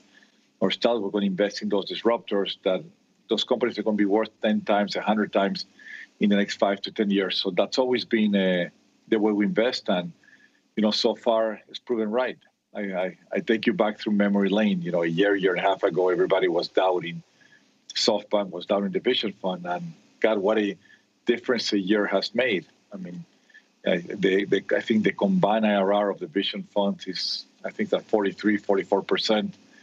The IRR for Latin American fund is 62%. And so far, the theory behind or the way we're investing is proven right. Talk to me about the LATAM business, because obviously that's a place close to your heart and an area where I know you're very focused in terms of the future of investment. What are the opportunities there, and how does it sort of relate to what SoftBank is doing elsewhere in the world and the kind of markets it's wanting to go into? So I like to look at LATAM first and say the size, right? Latin America's GDP is 2 times the size of India, it's 2 times the size of Southeast Asia, and it's only half of China. So therefore, Latin America has the size. Secondly, Latin America is behind in some, call it tech indicators, say maybe I'll say like 5 years from China. So it's nice to invest in a place where you've seen a lot of these business models already been successful in India and China, in the US. So, we had a plan. We had a $5 billion fund that was supposed to be, it was going to take 5 years to deploy it. Pretty much the $5 billion is fully committed. The IRR so far is 62%. We're investing in all sorts of companies, from infrastructure to logistics, to health tech, to prop tech, to education, pretty much. And there's so much disruption happening in Latin America that we think the quality of entrepreneurs and the potential is very large. So we've been spending a lot of time in basically looking at these Latin American entrepreneurs who are similar business models to others. And, so far, so good. When you're deploying that kind of capital and, as you say, that very high rate of return, surely there's a call to invest more. Is this something we're going to see happen? Are you going to grow that fund? We think that there's great opportunities ahead in Latin America. So, we don't have a mandate in the group that says we got to deploy this much capital in any region in the world. What we do is we look at exceptional entrepreneurs, exceptional founders that are disrupting parts of the economy that are quite large. And in Latin America, you're seeing a lot of fintech disruption. Because credit has been so scarce to the traditional consumer. To get a home, sometimes you got to put 30, 40% down payment, which makes it very hard for the middle class to actually own a home. When you look at the largest cities in Latin America, the amount of real estate ratio compared to mortgages is so large. There are pretty much very, very few real estate assets are being financed. There's a lot of things that are broken in Latin America that technology is fixing. So therefore, when you have that size, first is we needed to go learn. So we've been doing this for 2 years, and we're going to continue to invest in Latin America, as we're going to continue to invest in the US, in China, in India. We've been doing a lot of investments in Europe lately. Massa announced a couple of European investments in the last earnings call. So we're a global investor, and we're going to bet behind great entrepreneurs, regardless of what part of the world they're in. Let me just ask, Marcelo, as a sort of practical matter, when you're deploying that kind of capital, and you're talking about over the past 2 years, obviously spending a lot in Latin America with those kind of growth prospects in mind, when you do that with the overlay of the pandemic, and therefore with the kind of companies that has benefited, the kind of technologies that has, they may going to succeed anyway, but it's sort of supercharged them. I wonder how you look through an individual event like the pandemic and say, these are the things we want to invest in that in 5 years, 10 years, 15 years are going to continue to have that growth, rather than just be the ones that for the next, whatever it is, year, 18 months, 2 years of the pandemic, are able to harness the potential? I mean, the pandemic, all the pandemic has done, it has accelerated something that was going to happen in the next 3 to 5 years, right? I always like to remind ourselves that the internet mainly disrupted two industries, right? The internet disrupted advertising. You have Facebook, you have Google, and the internet disrupted retail. You had the emergence of e-commerce. But really nothing else was massively disrupted, right? We still ate the same way. We still shopped the same way for food. And the pandemic, it forced us to basically digitalize pretty much everything that we do, right? So the pandemic digitalized e-commerce a lot more. I mean, today you get your food delivered to your home, you get your groceries delivered to your home, you get your late night ice cream delivered to your home in less than 20 minutes. Pretty much everything you've learned how to order online. Can you really go back? Can you go back to a retail store and walk in and see if they have your size and be waiting? No, I mean, you've learned how to shop on Amazon today for your clothes or wherever you shop, and it really works. Could you go back to not ordering food? I mean, I think it's hard. I think most families today have learned that you just go to an app and you can order your food. Can you go back to a doctor? I mean, it's painful. You went to a doctor, you waited a couple of hours. I mean, today you have a telehealth appointment, doctor shows up on time, which is nice, and you're able to figure out what's wrong, and they're able to prescribe you here in that exact same way. Media, I mean, if for the people who've tried TikTok, can you get away from TikTok? Absolutely not. I mean, I see people who now are consuming 90 minutes a day of their media via TikTok. Those things are never going to change. Those things are just going to continue to grow because they're solving a real problem. So I think what the pandemic has done, it has massively accelerated those trends that were going to happen anyway, but now they have happened faster, and consumers are enjoying it. Consumers have figured out, hey, it's not worth it to go to the supermarket and spend an hour when you can go to Instacart, put in your shopping list, and somebody will deliver those goods at home, and so on. I mean, I can go back to pretty much every single example. So what the pandemic has done, it has enhanced your productivity tremendously. You live a more convenient lifestyle. So I think overall, these are trends that are here to stay and going to continue to grow. Another thing the pandemic has obviously done is change the way we work in a pronounced way temporarily, and there's talk that longer term there will be a shift in the working model, particularly in the way people interact with their offices. I wonder, with that in mind, why now is the right moment to monetize an asset like WeWork, which is sort of so dependent on people actually wanting to go into a physical office space rather than working from home? So WeWork, I think this is WeWork's time, because the value proposition of WeWork has always been flexibility. And what the world is looking now is for a flexible workspace. There are so many different ways in which people are going to work, but what we're hearing from people is, first of all, employees want to go back to the office, right? 9 out of 10 employees say, I want to go back to the office. They don't want to go back the same way. They don't want to go back to one headquarters and be there 9 to 5. Some say we want to be there 3 days a week. Some say they want to be 2 days a week. Some say 4 days a week. Some say, I don't want to drive to a headquarters. I want to work close to home. So there's going to be so many different business models. But what I do know is that companies are not looking forward to going back to the traditional way of signing a 20-year lease and setting up this non-flexible headquarters. That's dead. The office is very different today. The biggest or most of our larger customers are the world's most valuable companies, who basically are sending us their employees because they don't know, how many days they're going to be working, because they don't know where their business is going to grow.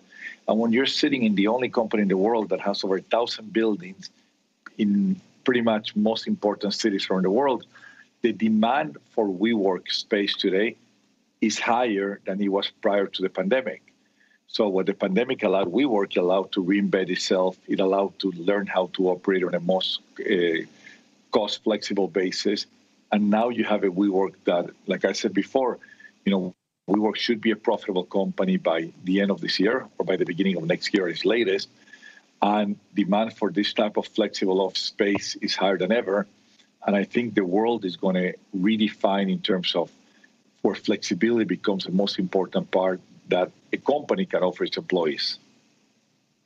I got to go there with the crypto question. Obviously, WeWork last month announced that it would be accepting payment in the form of cryptocurrencies, notably Bitcoin. It also said it would hold some on its balance sheet. Today, we saw Elon Musk come out and say Tesla would no longer be taking Bitcoin over concerns about the impact it has on the environment. Obviously, the environmental impact of mining Bitcoin has gone up significantly over the past few months. Is that the right move? Is that something we're likely to see WeWork follow, or is that just a sort of a reaction to a short-term trend?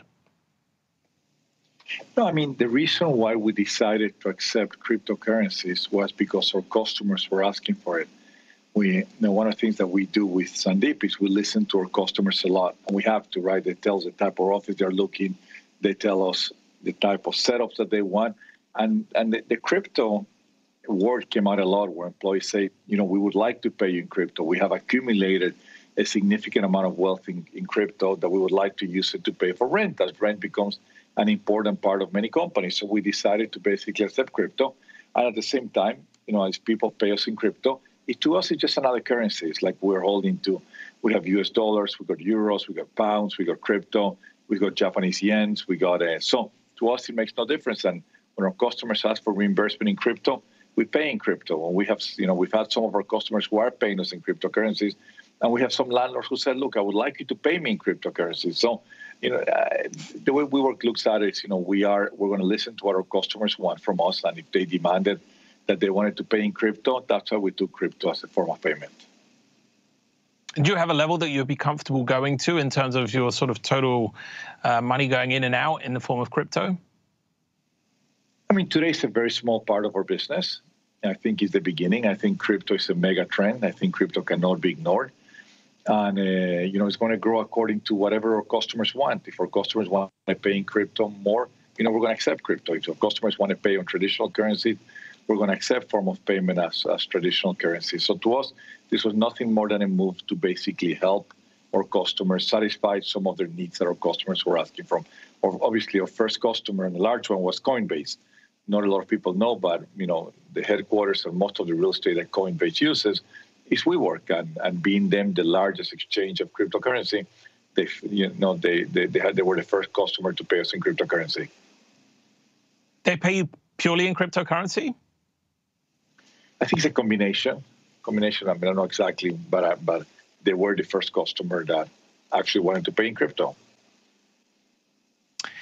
Now, inevitably, SoftBank is one of these companies, because it's so big and because it has such a strong track record, that is constantly attracting intrigue around the characters. Masa-san has proved himself to be a highly successful investor through good times, through bad times, obviously through this recent pandemic. In terms of key man risk, who is the right person to take over should he step down? There's obviously yourself and Rajiv Misra, sort of both fairly close to the top of the organization. I mean, that's a subject that only Masa knows the answer. I mean, Masa is incredibly active. Masa is a hands-on manager. Masa meets with every single one of the entrepreneurs that we invest.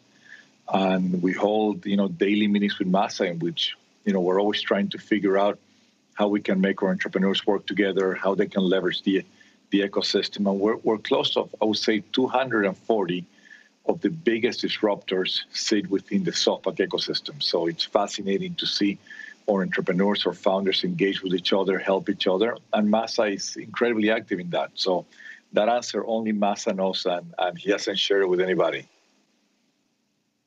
And when I think of the sort of the different characters inside, Mr. Misra is often cast as the sort of soft, cuddly side of it, the friendly face of SoftBank investing. You're more the operations guy. Obviously, you fixed the T-Mobile situation. You're now fixing the WeWork situation. Is that a fair characterization of the two of you and the roles that you fill within the organization? I mean, I think there's so much to do in SoftBank that we all divide and conquer, right? Anytime there's a big issue with the company, I'm usually the one that gets sent there. I had a personal attachment to Latin America, so that's why we launched a $5 billion Latin American fund. I would say that the vision fund, Masa, is an incredible, active, hands-on manager, and him and Rajiv partner quite well. So we as a team, we figure out what needs to get done, and I think we're very complementary. We all have complementary skill sets. I think Masa sets very clearly the strategy. Masa sets the vision. Masa sets where we want to go. Rajiv is the financier of the group. He's highly involved in capital allocation, and I'm the operator in the group. So between all of us, we all help each other to make sure that SoftBank continues to be as successful as it's been. And SoftBank is one that is continuously, reinventing itself. If you see what we've done, we've gone from a telco with a lot of different operating businesses. We've gone last year we cleaned up our balance sheet. We sold a lot of businesses. We did a pretty large buyback. And Masa has said it very clear that we want to be an investing company that is investing in companies that are going to transform the way we live. So, I was in charge of selling most of our companies or monetizing our assets. Now that that's done, now we're 90% an investing company. And, once you invest, there's some businesses that are going to require us to get more involved and some others that don't. And that's the way we run the company. Where does T-Mobile fit into that ecosystem? Obviously, again, you were sort of instrumental in bringing that merger together, but then working out what the SoftBank role was going to be. I wonder, is that a company you see SoftBank being in long term, or does it not match the growth prospects that you would want for the fund? We remain a large shareholder of T-Mobile. We did a large monetization last year. If I'm not mistaken, it was the second largest monetization ever done in the financial markets. That was money that we brought in, so we invested into high-tech companies or tech growth companies, and we still remain quite a large shareholder of T-Mobile, and we're working on synergies. I particularly work together to figure out how can our companies work together as T-Mobile develops this amazing 5G nationwide coverage. A lot of our companies are going to be dependent on that, on quality of the network that T-Mobile is building, and we're finding ways to work together. I mean, autonomous vehicles are the next big thing that's coming, and a 5G or a 6G network is going to play a key role on a lot of that. So a lot of these companies require an amazing network to process the amount of data that's being processed in order to generate the insights. So T-Mobile is a big part of the question, and T-Mobile is doing great. And obviously another area of your focus, and you and I have talked about this previously, but it seems to just grow and grow, is Miami, which is, of all the cities, certainly on the East Coast of America, that I can think of, has done best during the pandemic in terms of attracting all kinds of different people, all kinds of different businesses, and just seems to be riding on the crest of a wave. What are you doing down there at the moment? Talk to us about this $100 million you're investing in tech startups and how that's going. So Miami is close to us, right? And Miami is very close to me. That's where I started my first company, Brightstar. That's where we're investing in the largest last mile distribution company called Riff, all the different parking lots that we have there. And what happened with the pandemic is when people were given a choice of they could work from anywhere, then suddenly people went to Miami and they realized that Miami has a quality of life that's very hard for any other city to match. And if you add to the fact that there are no income taxes in Miami, suddenly you started to build an ecosystem from hedge funds, venture capitalists, private equity, startups.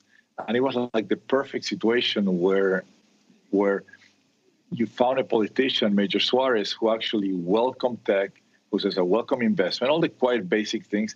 And you had adverse politicians in the West Coast. So that basically caused the perfect reason to have a lot of people moving to Miami.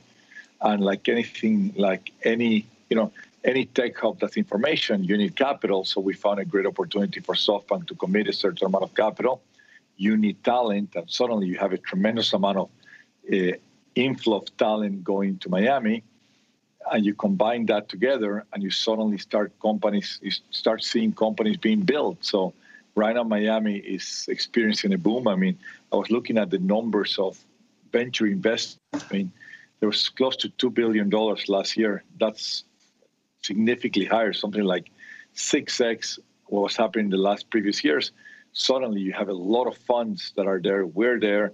Founders Fund is there. Atomico is there. Pareto, and so on. So suddenly, a lot of things start happening. You have unicorns. There's 9 unicorns that are there. So you have new category entrants. So suddenly the place feels, it has an incredible feel, like, you know, what Silicon Valley used to have a few years that somehow got lost. So the, you know, well, I believe and Thoma Bravo, one of the big Silicon Valley players are setting up there right now, right?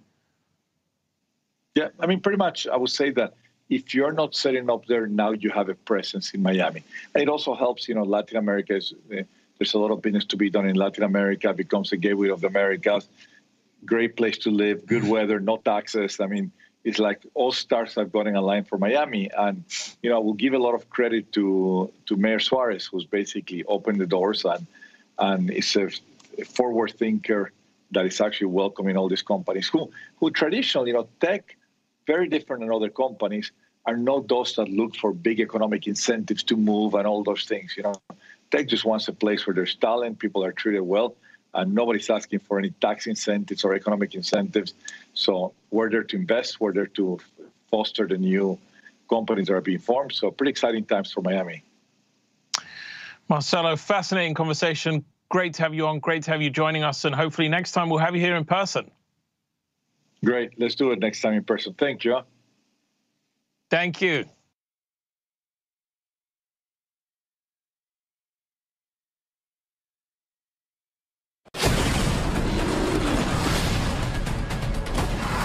The ninth Fast and Furious, or F9, looks like a return to form, with over-the-top cars and even more over-the-top stunts. There's no bridge! Oh, hell no. But what die-hard fans are most excited about is the return of director Justin Lin, who directed the 3rd through the 6th films. But why did he leave? And why is he coming back? To answer these questions, let's rewind to 2002, when Justin Lin had just scraped together enough cash to make his first film, Better Luck Tomorrow. And it's a shoestring budget, $250,000? $250,000. It was, I had saved up $20,000 cash from all the fellowships and scholarships, and then just work. And then I had 10 credit cards, which amounted to about a little over $100,000. And that was enough to kind of get going.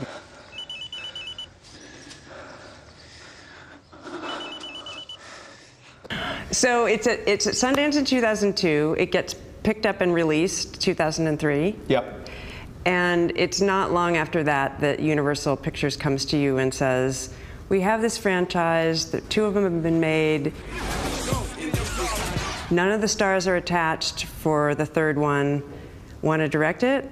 Yeah. And what I've heard that you say it was an easy thing to turn down. I remember watching the first one when I was in film school, and I loved the world.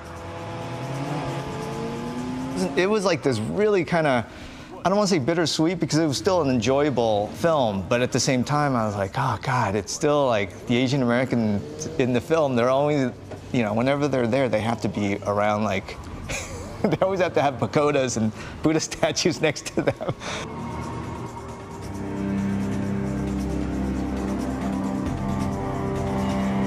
So it was years later, and I was shooting in London, and Jeff Kirschenbaum tracked me down in my hotel room, and I just said, no, I'm good. And he just kept calling me. He wouldn't stop. Again, this is Tokyo Drift, so like, this is now, you know, they have, you know, geishas and, you know, cars drifting around Buddha statues and stuff like that. I just didn't find that very appealing. That's in the original script. In the original script, the one that was handed to you, yeah. Yeah, and so he said, hey, why don't you come and meet Stacey Snider, the head of the studio? I give her so much credit because she said, okay, well, what if you can change it? What if I let you do what you want? And I said, okay. And she said, well, you have like, I think 2.5 months or something like that to redo everything.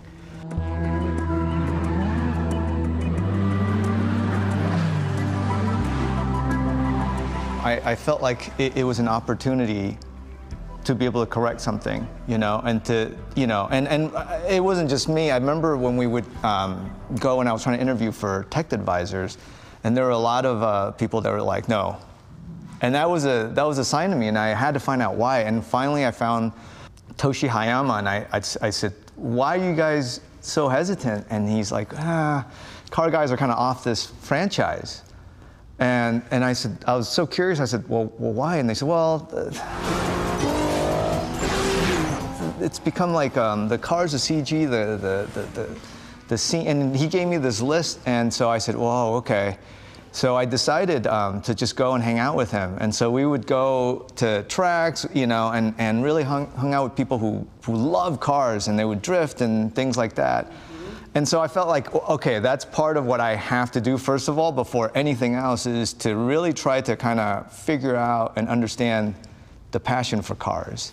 That was the thing that I think for Tokyo Drift, to try to course correct, not even representation, but the idea of making sure that people that love cars will respect this film. So that was the big exercise I found like very early on.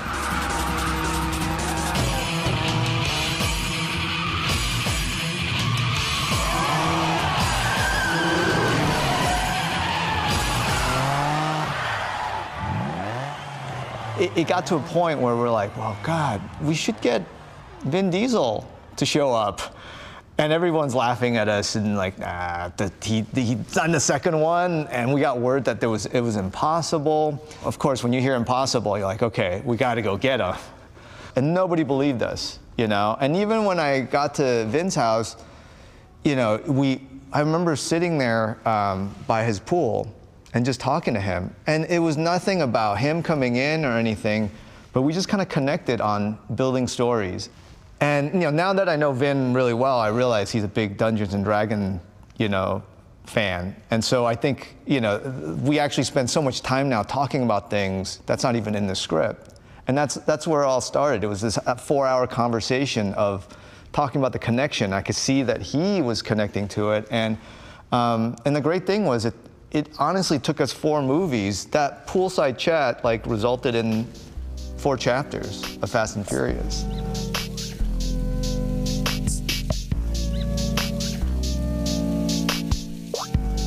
It really was something that when I sat down and talked with Vin, it took 4 films, and it was also time for me to go.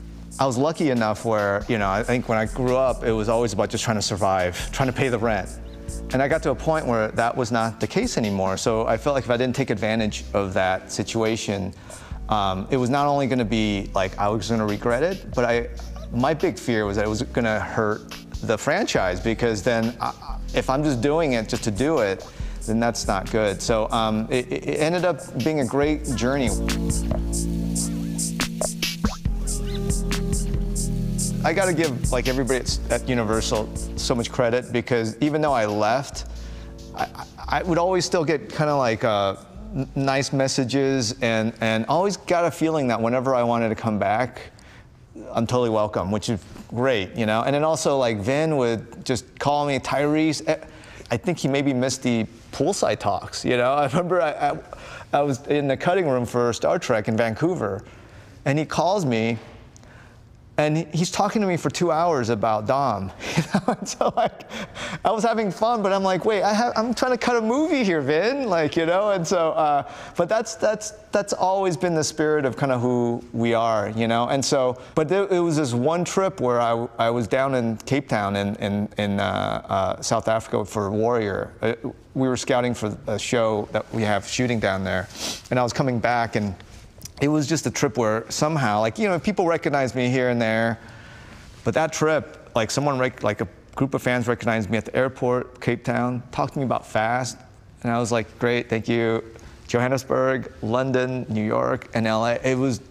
I actually think back now, I think that was the trip that, like, for some reason, it was like everybody talking about like what they like, what they didn't like, because it was like 2 months after that, I woke up and I was like, oh, I think I know what the next chapter is.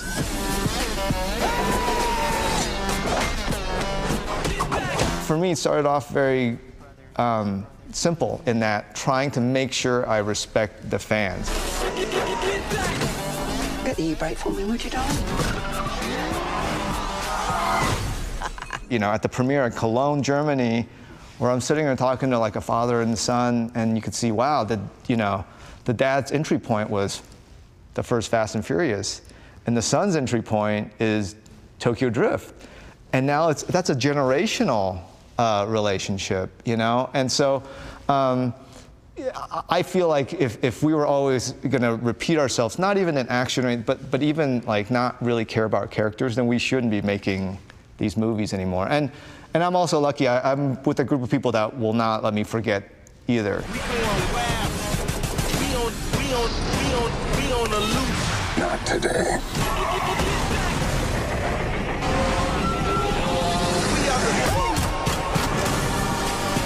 Is there anything you can tell us about 10 that is, I know you've committed to directing 10, and is it in the writing stages? Is it, we're writing, you know, now. Like, I'm actually gonna jump on a plane to go see Vin for the first time in like a year next week. So it's definitely brewing. Fast 9, F9 is really the first film of the final chapter. So it's actually been very liberating. It's a very different process. So 10 is not necessarily the last one. It sounds like it most definitely is not the last one. I would say the last chapter, I think, you know, we have so many characters that my problem is actually real estate, you know? And so to know that, hey, you know, we have F9, but I also now have real estate for 2 more movies to be able to tell this last chapter. It has like really, again, it's a very kind of, for me, it's a very fresh way of you know, really kind of crafting what we're gonna do.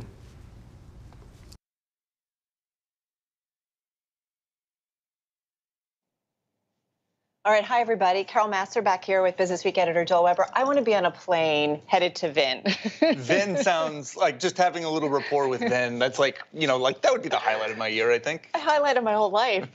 Let's talk about, first of all, some great stuff. He talks about, you know, building these movie franchises. I feel like WeWork has become this great business franchise in terms of a story. Yeah, and we saw the rise, we saw a little bit of the fall. Maybe now there's a comeback. Like I love that. It's a, you know, like that's the story of business in many ways. Is just the sequel, the sequel, the sequel. Sometimes you get 9 of them or more maybe. Well, think about it, you guys. It was a cover story, right, when it was kind of on the way up, and we've really seen it go kind of to its lows, and now it's kind of back up again. More to come, I think. Yeah, and we should point out that Mr. McClory also mentioned to us that in terms of their locations, I think he mentioned 1,000, but they've got about 850 WeWork locations. Can I just say what's interesting, Joel, I thought about kind of today's coverage, there was so much talk about the pandemic and how our world has changed, and whether it was DAZN or whether it was Vimeo. I mean, many of these talk in their book a little bit, but saying that how these changes, the changes that we've seen, they're going to stay with us. I think we're looking at the future, right? Yeah. Like all of these things, it's about like what's to come, where's the ball headed, and how is business pushing us there. So yeah, much of this to me was about what the future's going to look like. Right. What was your favorite part? Favorite point? I really did like listening to Kevin Mayer of DAZN. I mean, just, you know, listen, he has such an interesting background. Disney, TikTok, here he is now, really working in the sports world, but just talking about kind of combining streaming of sports also with gaming and all the revenue opportunities. What did you like? Well, the stat that stuck out to me that he said was 90 minutes a day people are spending on TikTok. That's amazing. Yeah. So just why I'm not getting the laundry done. Speaking of getting videos, that Mars rover stuff I just thought was phenomenal. That was going to be my favorite takeaway from today, until I learned that Vin Diesel and Justin Lin played Dungeons and Dragons together. Like that is amazing. That was like just this little kernel of goodness. I can't wait to see if we can attend one of these sessions. You know what's really funny too? I just feel like all of these companies, it's just a reminder that, I don't know, go back 10, 15 years, we weren't really talking about them so much, but whether it's Vimeo, whether it's DAZN, these are like some of the major players that are really filling up our world. And some of them didn't exist then, right? So not only, and you know, as we learned with Vimeo, I mean, that was a huge strategic pivot that got them to where they are now. And that's going to be another one that by the end of the month, there's going to be, you know, potentially a spinoff that we're going to be looking at and covering as news, no doubt. Yeah, exactly. And they've got their IPO next week, so we'll be watching. All right, everybody, thank you so much for joining us for day 2 of the Bloomberg Businessweek. We hope you enjoyed it. Let's try that again. Enjoyed it. Thanks to all of today's speakers. And we also want to thank our sponsors, our solution sponsor, Deloitte, our presenting sponsor, InterSystems, and our supporting sponsor, Indiana Economic Development Corporation. And of course, without them, we could not have had this event, made it possible. If you'd like more information, though, from our sponsors, do check them out. All you have to do is visit the resources tab. You can find it on your screen. And most of all, thanks to you for being such an engaged audience. The hashtag is #TheBusinessWeek. Please engage with us. We'd love to hear from you, what you love, what you'd like to see more of. And we'll be back tomorrow, Wednesday, where we'll be focused on finance and economics. Thanks for watching, and I hope you'll join us tomorrow at 10 a.m. Eastern Time. Have a great day, everyone.